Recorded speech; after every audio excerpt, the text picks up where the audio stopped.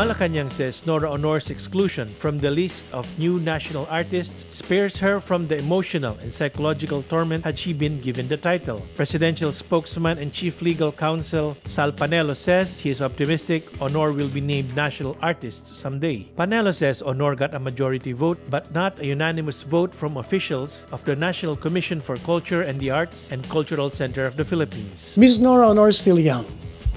And in God's perfect time, we are optimistic that she will be proclaimed as a national artist. Aunor had been nominated several times in previous years for the title, the highest recognition given by the government to Filipino artists, but the title has so far eluded her.